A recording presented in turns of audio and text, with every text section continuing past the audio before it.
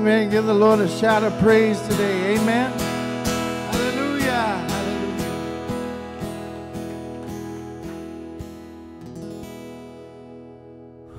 Woo. God is good. Amen. Oh, man. So this next song, I was telling, it's so funny when Elizabeth and I have conversations. It's like, this is probably going to be a new song to you, but it's not really a new song. And I was like, we used to do it in Stephenville all the time. And she was like 5 or 6, 7 years old in Stephenville. So she's like, I don't remember much that we did in Stephenville. But I just had this song on my heart from last night. I was just sitting around and just thinking about all the good things the Lord has done. And this song is called I Will Worship You for Who You Are. So hopefully you know it. If you don't, it's pretty easy to learn. So it just says this: standing here in your presence, thinking of the good things you have done, waiting here patiently just to hear your still small voice again. Holy, righteous, faithful to the end, Savior, Healer, Redeemer, and friend. I will worship you for who you are. I will worship you for who you are. I will worship you for who you are, Jesus. I will worship you for who you are. I will worship you for who you are. I will worship you for who you are, my Jesus.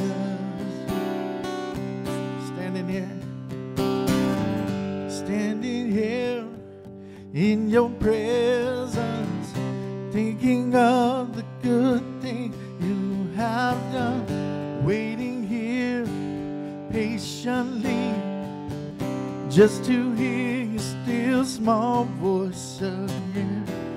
Holy, righteous, faithful to the end, Savior, Healer, Redeemer, and friend. I will worship you for who you are. I will worship you for who you are. I will worship you for who you are, Jesus. I will worship you for who you are. I will worship you for who you are. I will worship you for who you are, my Jesus. My soul secure, your promise sure, your love endures always.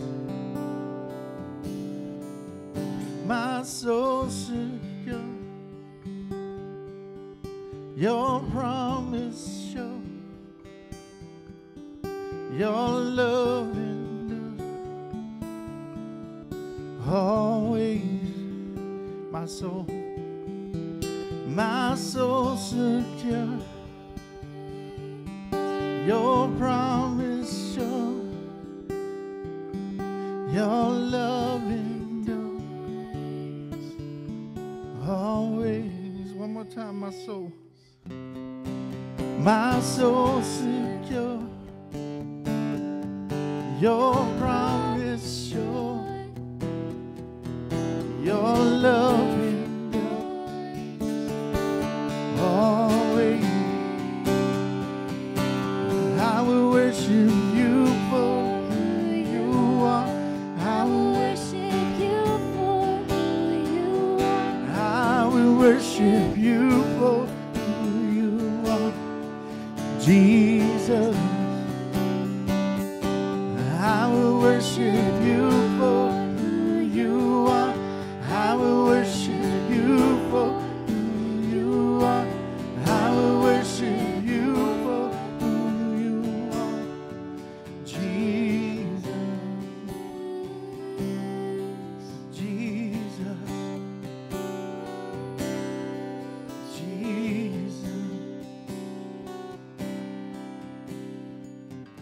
Let's take a moment to do that today. Let's just worship Him for who He is. Amen. Who is He to you today? Amen. Just tell Him today, Lord, your Savior, your friend, your Redeemer. Oh, you're so much to us, God. You're everything to us. And we just say thank you, Lord.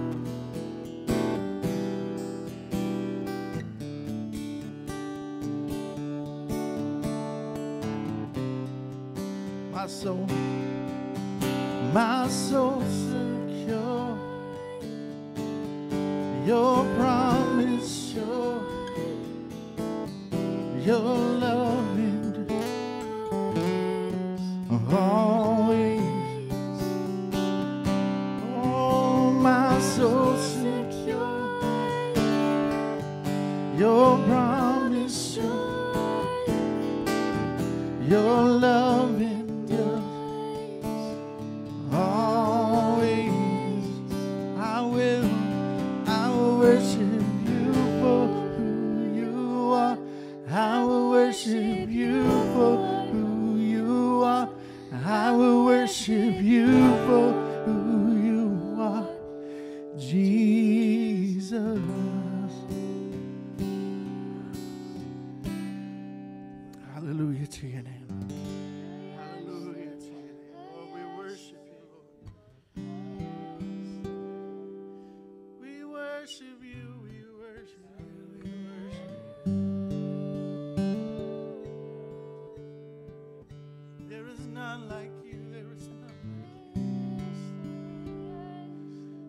None like you, Lord.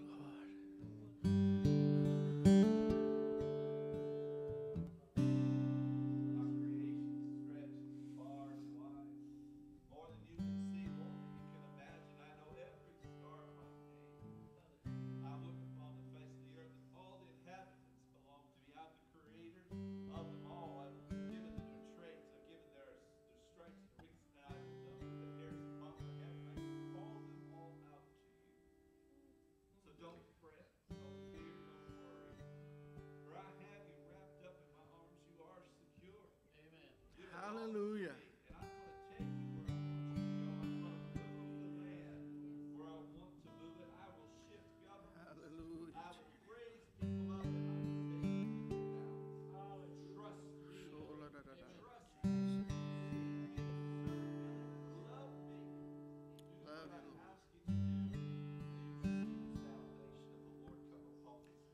Yes, hallelujah, hallelujah.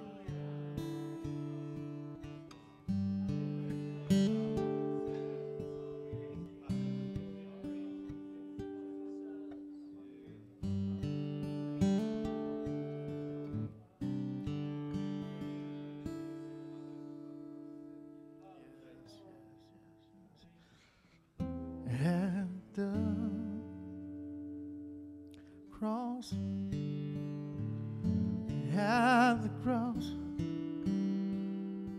where I first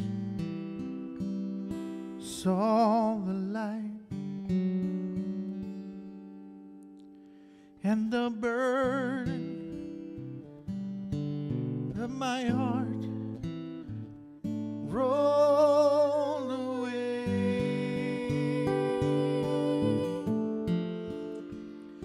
It was there by faith I received my sight, and now I'm happy all the day. At the cross, where I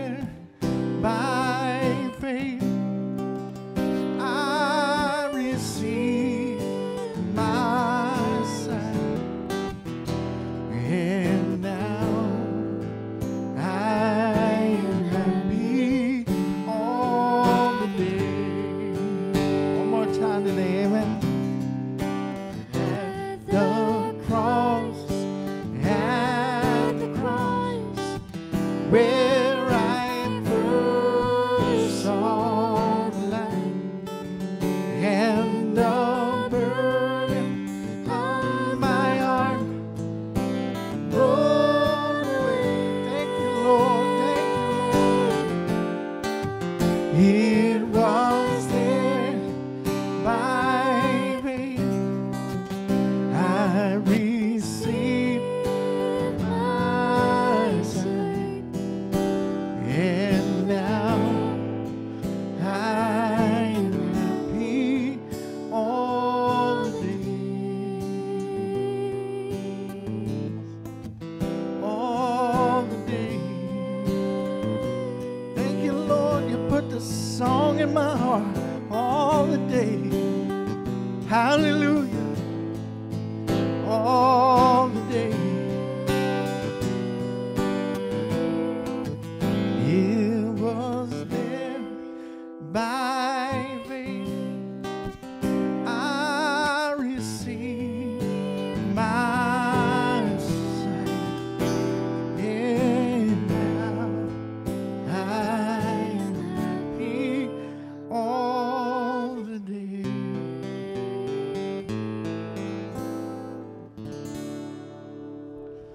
My soul secure, your promise sure, your love endures always, all the day, amen. My soul secure, your promise sure, your love endures always. And I will worship you for who you are. I will worship you for who you are. I will worship you for who you are, Jesus. And I will worship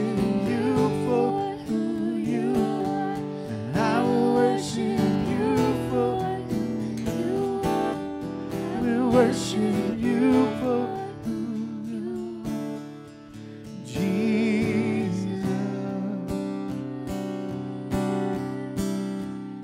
Jesus. Hallelujah to your name, Lord. We worship you.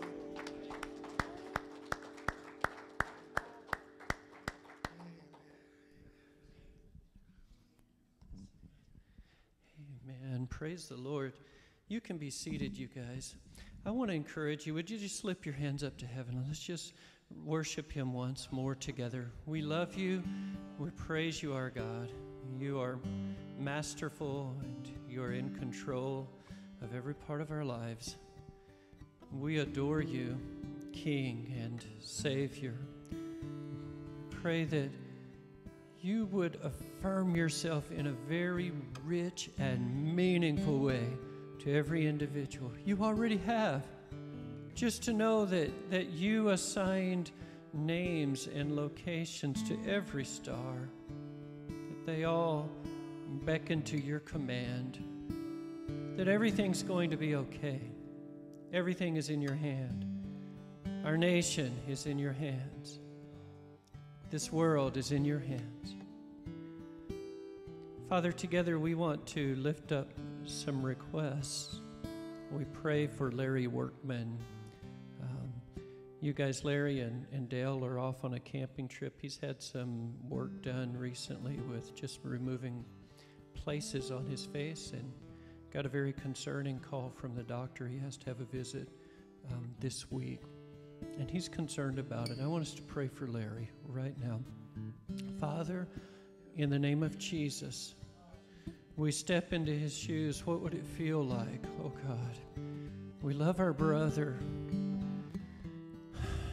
Bring so much confidence into his spirit and into his heart right now that you are Daddy God and that you are in control. Thank you that you're our healer. Father, bring confidence. Let it just well up inside of him. We expect you to do great things, Lord. We expect that he is whole. We expect that there's a good report. And our eyes are on you, Jesus. And our Father, we just continue to lift up Carlos and Alba in their loss. Help this dear, precious family. Oh, God, we step into their shoes this morning. What would it feel like, God?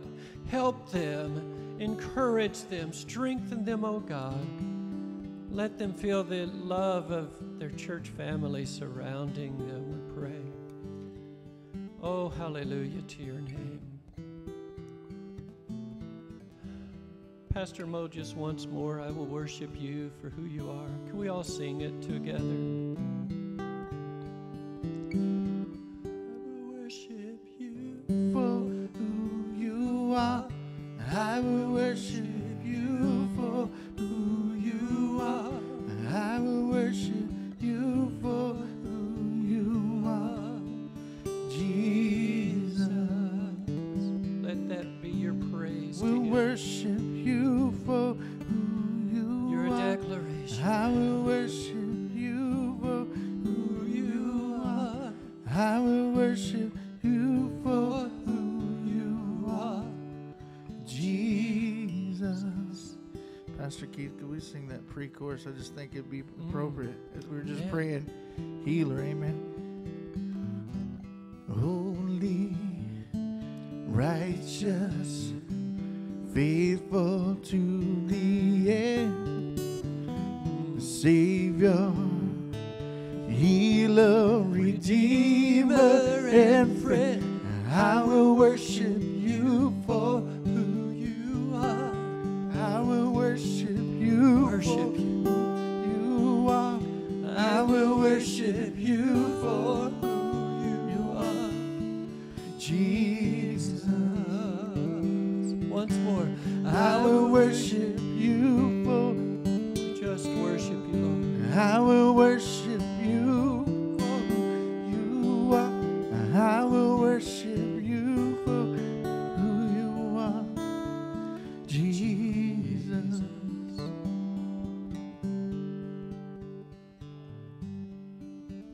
Amen. Well, praise the Lord. As we look to the Word this morning, I want to just encourage you to continue to pray for Diana as she faces possibly some more eye surgery. Paul's wife, Janice, is having some more testing this week. Pray for Janice. And also, please continue to pray for the Nelson family. They've experienced loss as well. We could name a dozen other requests, you guys. There's so much need for our church family, but we serve a God who is faithful and capable. Amen? Well, I want to just mention to you that if you have not figured it out yet, there's different ways for how did it get all the way there? Okay. Having some clicker problems this morning. Okay, but there's ways that you can connect with us. 602-833-0075. Just text the word connect to that phone number. If you're new, if you're watching us online, we welcome you. We encourage you to go to the website and just find out more about us and get connected. And if, in particular, if you have a prayer need, we'd love to know that. Especially if you invite Jesus to be your Lord and Savior, we want to know that. We welcome you to join with us. We've got some first steps you can take and some healthy things you can do. But you can donate at bfachurch.org. You can use Church Center app. And we welcome all of you. I want to say a prayer over the message, also over the offering. Let's bow our heads. Father, we just thank you for the chance that we have for giving. We pray that you bless the kingdom and continue to advance it and let it prosper. Take care of every financial need of our church family, oh God. Bless them and encourage them and let good news happen for them in the name of Jesus. And we do just thank you so much for it. And I pray that the message this morning will resonate in our hearts in a very special way. and you will bring us closer to you, God, in Jesus' wonderful name. Amen. Hey, just a quick update before we get into the Word. We continue with our renovation project. Here's the latest news. We are going to be meeting in this room today and at least the next 3 Sundays, okay? So 4 Sundays more. Probably, I'm going to just be straight up, probably 5 Sundays. It's a huge job that's going on. But we're so thankful that we have space to meet. It's comfortable. We have comfortable chairs. And when we do reopen our worship center, we're going to have a soft reopening, sort of not a grand opening, but we're going to celebrate the accomplishments with a very special day out there. It's going to be so worth it. So just reach around there, pat yourself on the back. You've been doing such a good job being patient. Just continue to pray for patience right now. Amen? Okay. So, well, the message this morning is entitled The Jesus Boat. All aboard that's going abroad. Abroad means that we're going somewhere. All aboard means get on the boat if you're going. And all who are going abroad means that we're going to a destination. On the Jesus boat, we're not just taking a spin around the lake. We're headed somewhere. We've got a destination and a purpose in mind. We're going on a boat ride this morning. I hope it's better than what I experienced as a preteen. In fact, my goodness, I was way earlier than that. I wasn't even in the first grade yet, but I remember our Sunday school class at Oaklawn Assembly of God Church in Belmead, Texas. And our Sunday school teacher promised, now next Sunday, we're going to go on a bear hunt. Man, I got all excited. We're going to go hunt bears. And come to find out, she just started talking and said, we're walking through the woods right now. And can you hear the bear? Roar! And I was so disappointed. You know, as a little boy, I thought we were going to go catch a bear. But this morning, we're not literally getting in a boat, but we are going to go on a boat ride on the Jesus boat. And I want to share scripture with you this morning. By the way, that's a picture that I'll say more about in just a moment. But Mark chapter 1 reads like this. As Jesus walked beside the Sea of Galilee, he saw Simon and his brother Andrew casting a net into the lake, for they were fishermen. Come, follow me, Jesus said, and I will send you out to fish for people.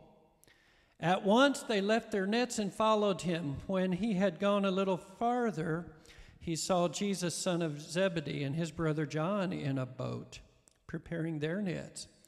Without delay, he called them, and they left their father Zebedee in the boat with the hired men and followed him. Can you just see them waving goodbye to Dad as they're leaving their boat and they're following Jesus? They left their boats. They left their safety zone. And then Mark chapter 3, when they heard all he was doing, many people came to him from Judea, Jerusalem, Idumea, and the regions across the Jordan and around Tyre and Sidon. Because of the crowd, he told his disciples to have a small boat ready for him and to keep the people from crowding him, for he had healed many, so that those with diseases were pushing forward to touch him. So they left their boat, and now they're starting to get in the boat with Jesus, so to speak. It's a new boat. It's a different boat from what they're used to. There is a paradigm shift happening. And also, interestingly, it's a natural amphitheater, because you've got him getting in the water acts as an amplifier. The mountains up behind make a shell, and his voice can project to the audience. Now, one time when Jesus and his disciples were in a boat out on the Sea of Galilee, there was an incredible storm. In fact, a couple of different times you read of these storms, but Mark chapter 4 tells about this, 35. That day when evening came, he said to his disciples, let's go over to the other side. Just stop right there. Whenever Jesus says, let's go to the other side, you're going to go to the other side. It doesn't matter what you have to go through to get there. You will go to the other side. Leaving the crowd behind, they took him along just as he was in the boat. There were also other boats with him. a furious squall came up, and the waves broke over the boat so that it was nearly swamped. And Jesus was in the stern, sleeping on a cushion. The disciples woke him and said to him, "Teacher, don't you even care if we drown?" He got up and rebuked the wind. And I like to say it this way: he rebuked the wind. He could have rebuked the disciples, right? Who do you think you are telling me, but he didn't rebuke them. He rebuked the winds. And in fact, the wording that he uses for the wind is the same wording that he uses when he casts out demons in other places. Quiet. Be still. So there's a real spiritual overtone to this. And then the wind died down. It was completely calm. And he said to his disciples, "Why are you so afraid? Do you still have no faith?" And they were terrified and asked each other, "Who is this? Even the wind and the waves obey him." Now, we could be all holy and sanctimonious. We could say, "Well, if it had been me there, I would have just said, 'Don't you understand? This is the fulfillment of prophecy,' and blah, blah, blah." I think we would have all been freaked out a little bit if he stood up and calmed the wind and the wave, just like them. Now, about the Sea of Galilee, it is true that storms come up very fast and out of nowhere. However, not in this part of the lake. There's 2 points I'm going to share this morning. Here's the first one. What were they doing in a storm in the first place? The storms usually don't happen in this part of the Sea of Galilee. It's a nice tucked away lake, and you don't have to even worry about big waves. I'm going to show you a little video. This is the Jesus boat. And how many of you were alive back in 1986? Let me see your hands. Okay, so 90% of our audience was alive in 86. This happened in your lifetimes. Go ahead and turn that light off if you would so we can see a little bit better. Thanks. And this is 2 men that were brothers, and they, it's all right, Daryl, you're just fine. Thank you, we're good, just fine. And 2 brothers that were walking along the Sea of Galilee because the lake had, there was a severe drought, and they had lost like 2 foot of water. It went way down, maybe even more than that. And they were amateur archaeologists, and they're walking along the seashore, and they're looking for coins and things like that. And they happened to look down, and they saw some iron nails, and reached down and picked one of them up, and then they started gathering some things. Then they realized they saw the form of a boat underneath the surface of the water, buried in the mud. And so they had the good sense to call the Israel Antiquities Authority, and they came on the scene, and for 2 weeks, solid, 24 hours a day, they're digging mud away from this ancient boat, and they put plaster around it, and finally were able to float it to safety, and then went through this painstaking process of preserving the wood that was decaying, and eventually it gets put on display, and they've done different tests. Several times they've tested for radiocarbon, and they've determined that this boat is 2,000 years old, that it was the boat that was identical to what Jesus would have used when he was zipping back and across the Sea of Galilee, the Lake of Galilee, and that it held about a dozen men, maybe 13 people could fit in a boat this size. And we can't say for sure that Jesus used this exact boat. Of course, there were hundreds of them. But it very quickly became known as the Jesus boat. And that is a huge archaeological discovery, and it happened in your lifetimes, you guys. 2,000 years this thing was buried. And then the water goes down, and then in 86 they found it. And then in 2009, a mile from there, they discovered the other thing that I mentioned a few weeks back, the synagogue in the town of Magdala, the home synagogue of Mary Magdalene, the one that was delivered of so many demons. And it just confirmed so many things. There were liberal people saying that, well, the Bible, it isn't true because it says that Jesus did ministry in the synagogues, and there were no synagogues in Galilee, and so none of it's true. In fact, they thought of Galilee as sort of backwater, backwoods people. And they are not sophisticated. They don't even have synagogues there. But of course they do. But if you don't mind to go ahead, thanks, sweetheart. Turn the lights back on. So here's a quote from Yair Amakai. He's a Jewish scholar. He lives in this area where the Jesus boat is. And here's the exact quote. The very beginning of the test of the occasion is, why do they have a storm to begin with? This is not a very wide boat. Wide boats would be in a very wavy area, so this is almost a big canoe. It is little. There are not big waves over here. This is in the middle of the valley. The very beginnings is like they had a storm, which causes the time for Jesus to put down and walk on the water and calm the storm. That's the narrative. So here's a guy who lives there, who says, look, trust me, in this part of the lake, you don't have massive waves. You don't have big storms. That's why they were in such a small boat. But sometimes Jesus allows us to go into storms. And sometimes Jesus does it just for the fact that he will calm the storm. Sometimes he calms the storm. Sometimes he calms his child in the storm. But he always brings his calm.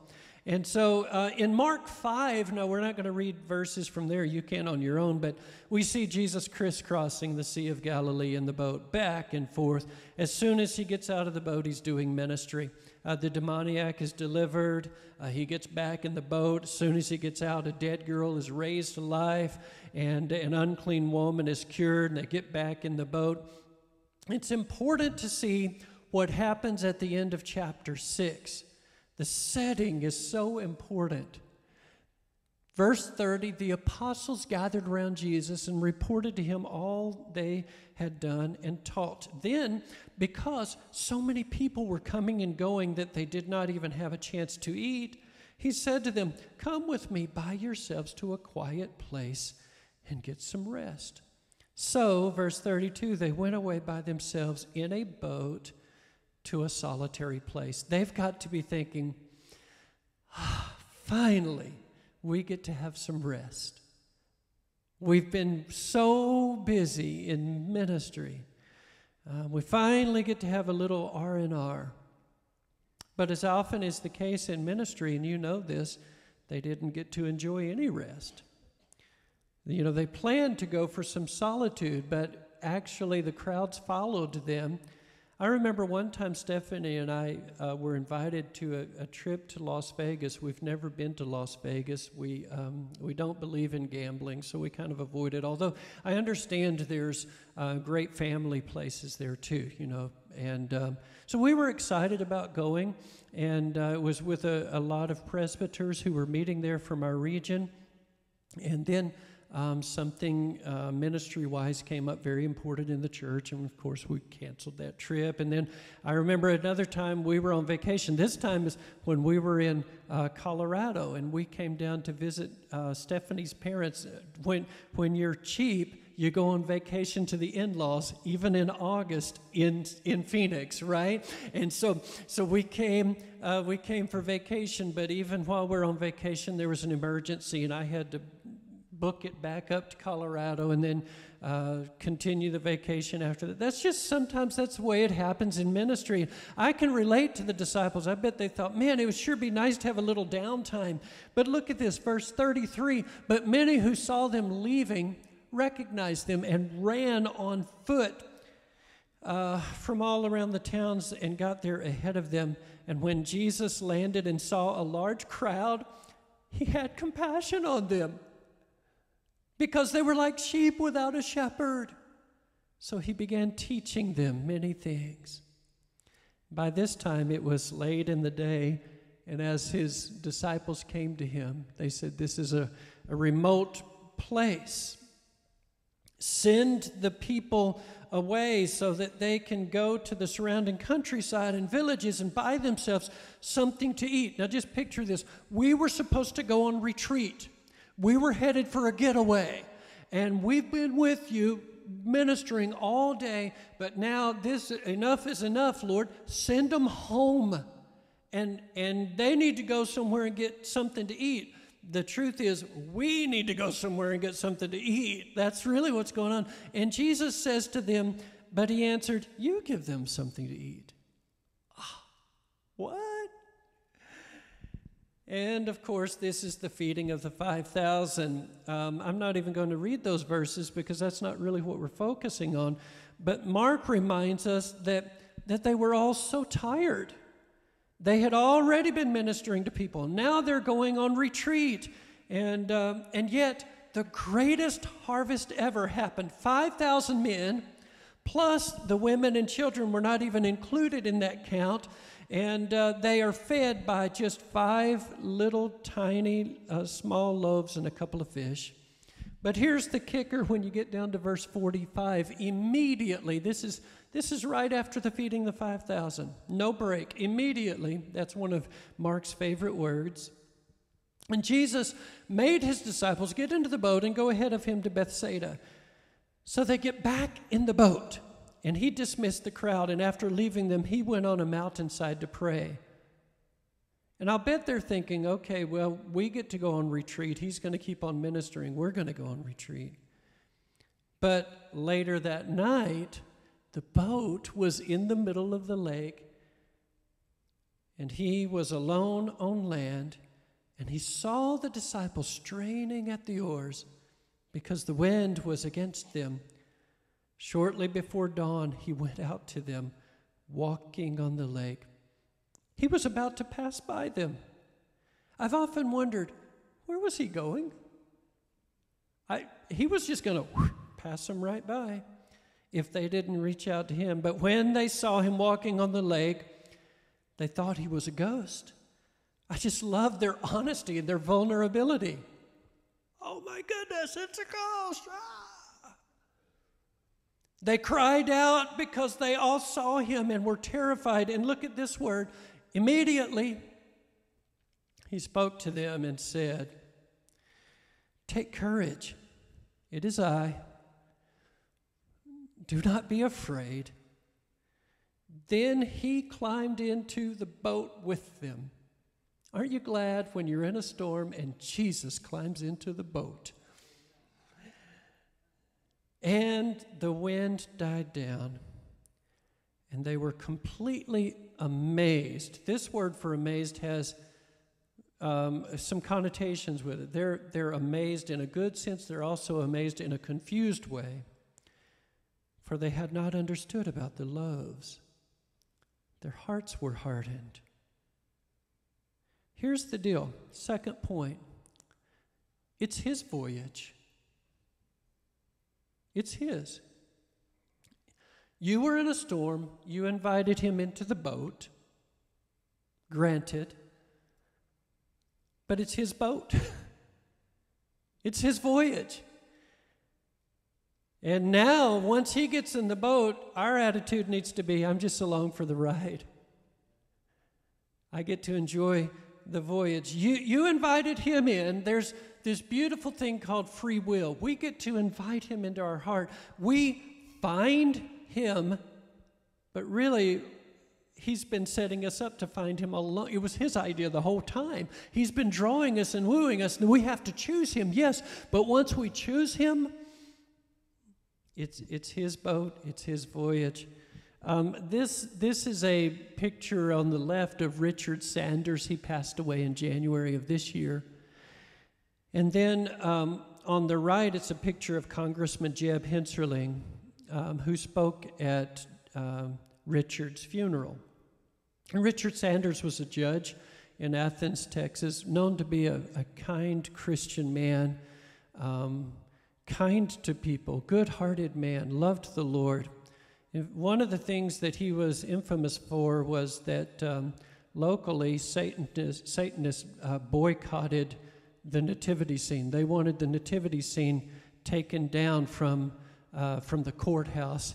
And boy, something inside of Richard just stood up and just snapped and said, how dare you? You were not going to take down the nativity scene. And I mean, boy, the people rallied, and wonderful Christian man. Jeb Hensarling served more than a decade in Congress. He was chair of several committees. good friend of Richard. And he came down for his funeral. And this story comes from my brother Tim. Tim is a longtime radio personality and had interviewed Richard Sanders, and Richard was a friend for years. And he told me how Jeb at the funeral told the story about, Richard loved to fish. And one time I came from D.C. and came down to East Texas, and Richard had set up a fishing trip for us. He said, I'm not much of a fisherman, but I enjoy it. But I walked out on his dock, and I got in his boat, and I used his fishing rod and reel. We went out on the water. I used his bait, put it down in the water, and I caught a bass, a nice size, big mouth bass, and I pulled it up. I was just so proud. And he said, as I was holding that bass, I had the thought, somehow, I don't know how, but Richard figured this thing out. He put his bass on my line. But he just said, he was just that kind of a guy. But that's us. It's his boat. It's Jesus' boat. It's his voyage. We get to journey with him. And look at these words here. Immediately he spoke to them. We're looking at the same words again. Just emphasize it. Just think of this. Take courage. It is I. Don't be afraid. And he steps into the boat. And their hearts were hardened. They didn't really understand what was going on. How's that possible? How is it possible 5,000 people get fed? It's a miracle. 5 loaves and 2 fish. What do you mean you don't understand? Come on, disciples, get your act together. Get with it. Well, what that looks like is when a church begins to grow enormously and exponentially, people sort of go, well, but this isn't the way I thought it would look. This isn't the way I thought it would happen. I always pictured it being this way, and it feels differently. I have the sense in my heart that God is getting ready for Buckeye First Assembly to go through an enormous season of growth. We're putting in place parameters and systems that are desperately needed. But don't let the miracle become something that in your heart you go, I don't know if I am in. I don't know if this is the way I looked at it. This isn't what I signed up for. It's not quite what I pictured. That's what was going on in the disciples' hearts. So I remember that there were about 13 people could fit in the Jesus boat. I wonder if that's why he chose 12 disciples. No, I'm being facetious. I know he had a plan way bigger than that. But, in our lead team for BFA, we've got about that many in our Jesus boat, in our BFA Jesus boat. And I just pray that God helps us to always be looking forward, always be forward looking, always be thinking, how can we reach our grandkids for Jesus? What would it take for the youth of our culture to be on fire for God? And I mean just absolutely going after Jesus with all their heart. Would the service look a little different? Maybe, possibly. Wouldn't it be worth it if there was such a genuine move of God that lives were changed? Mark chapter 8 is interesting because the Pharisees, they start to question him and they're testing him and they're saying, give me a sign from heaven. And Jesus, you can just hear his frustration. It says he sighed deeply. A sign? You want a sign? I just fed 5,000 people. That wasn't good enough for you? This generation is always looking for a sign. And look at this. Verse 13. Well, I forgot this part of the end of 6. When they crossed over, they landed at Gennesaret. They anchored. As soon as they got out of the boat, people recognized Jesus. Interesting. They're on this boat ride, continually doing ministry. Here's chapter 8, though. He left them. He got back into the boat. He crossed to the other side. And the disciples had forgotten to bring bread except for 1 loaf that they had with them in the boat. So just picture how comical this is. The 12 disciples riding in the boat with Jesus, and they forgot bread. And Jesus hears the conversation, and he says, verse 15, be careful. Watch out for the yeast of the Pharisees and that of Herod. And they discussed it with one another and said, it is because we have no bread. Can't you just see it?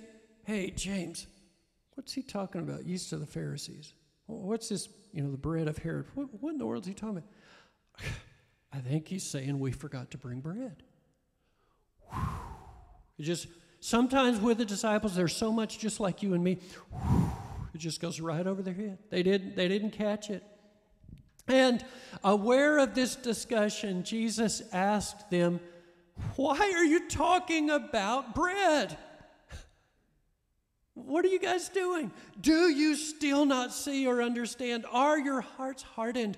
Do you have eyes to see, but fail to see, and ears to hear? And you don't remember when I broke the 5 loaves and for the 5,000? And how many basketfuls of pieces did you pick up? 12, they replied. I mean, this is hilarious. See, Jesus, we are paying attention. There were 12 baskets.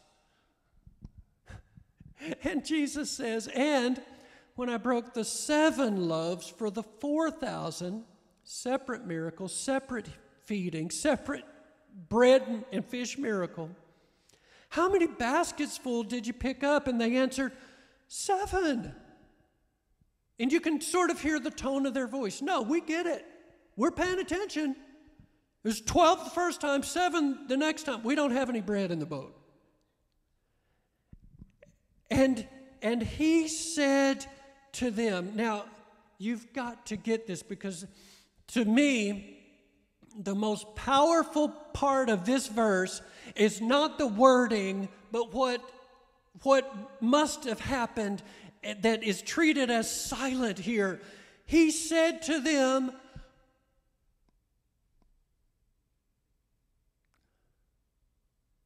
look, he said to them,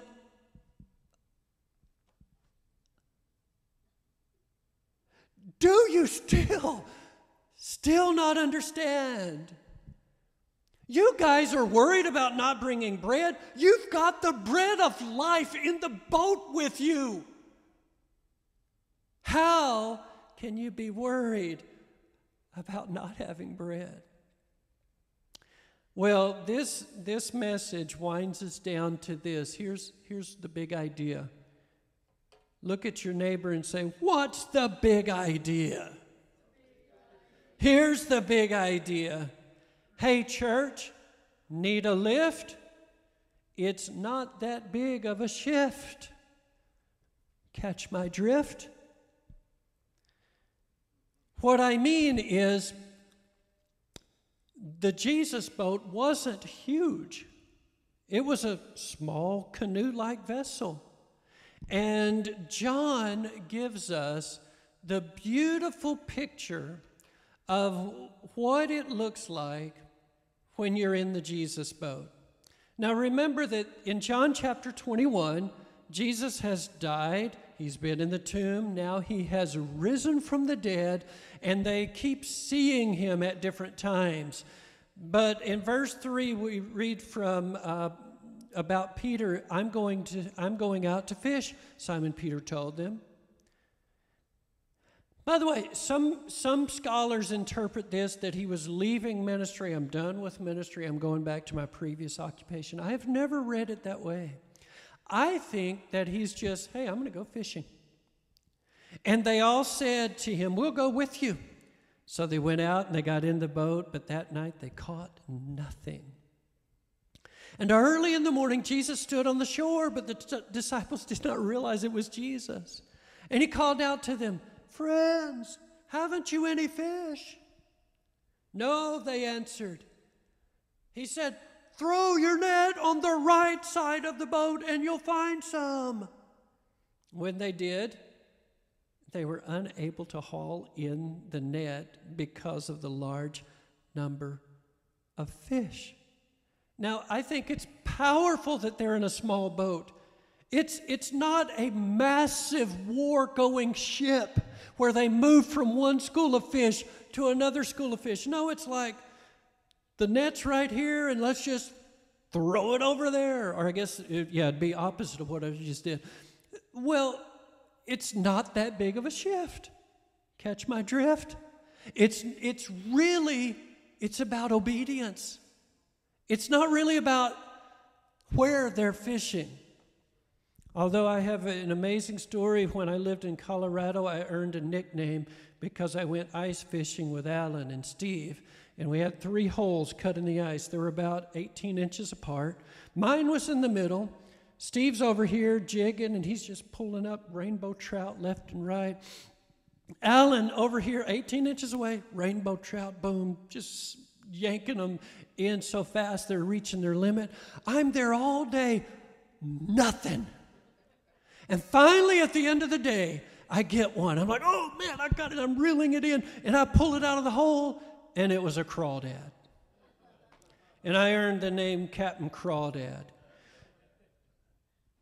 You know, really, there's not much difference between this side of the boat and that side of the boat. But really, what needs to happen is, okay, Jesus, Peter nailed it. Okay, Lord, I'm tired, worked all night, haven't caught any fish, but just because it's you saying so, I'm going to obey you and try it on the other side. And so sometimes you just tweak things a little bit, and it's about obedience. But you know, we've got to get along. We've got a diversified team. We've got different views. In that boat, you had 12 disciples. All of them think they're right. All of them have their own views. The goal of a church is not for everybody to look the same, dress the same, have the same opinions, and to follow the same exact precise views. The goal is for people who have common ground to say, well, I see it a little bit differently than you. You bring a different viewpoint to the table, but we are serving the Lord Jesus together. You can reach somebody that I can't reach, and you'll be able to reach somebody that he can't reach, and all of us are pulling more people into the Jesus boat, and there are many other boats traveling with us in a direction. You got to avoid that yeast of the Pharisees, right? I want to close with prayer, and the prayer is, if you are not saved, to climb into the Jesus boat. And the prayer also is, if you are saved, to say, Lord, is there something that I need to be doing differently? Anything at all? Speak to my heart. For some of you, you might be watching right now and you don't know Jesus as your Lord and Savior. You can know him. You can climb into the Jesus boat right now. I want to pray with you. Father, I just pray for the ones who might be watching online who have not received Christ as Savior. I ask you, Lord, to just confirm to them that this is real and this is right, and that you love them and you have a plan for their lives. In this moment, Lord, I confess my sins and I walk away from them. I do a 180. I turn away from them and I follow you. I have faith in you, Lord Jesus. You died on the cross. You rose from the dead. You are coming back soon. I will serve you all the days of my life.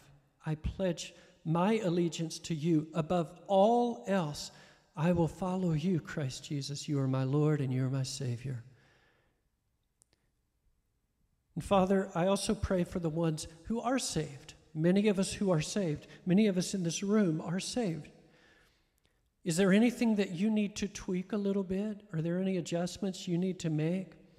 I'm continually, as the pastor of Buckeye First Assembly, praying that prayer. Lord, what do you need to change in me? What do you need to change in us? Help us to be very, very careful to obey you and walk carefully with you. I thank you for the ones who are in the boat already, but maybe they're going through a storm. I pray, King Jesus, that you would just walk across the waves right now and step into the boat. I pray that you would speak to the wind and wave, be still, be quiet, and it would happen. Let that happen for every individual that needs your peace. We pray in the wonderful name of Jesus, our Lord, our Savior. Amen. Would you stand with me? With just our voices, I want to ask you to sing the song, I Surrender All. I surrender all. I surrender all to Thee, my blessed Savior. All to Thee, my blessed Savior, I surrender all. Once more, possibly with hands upraised, I surrender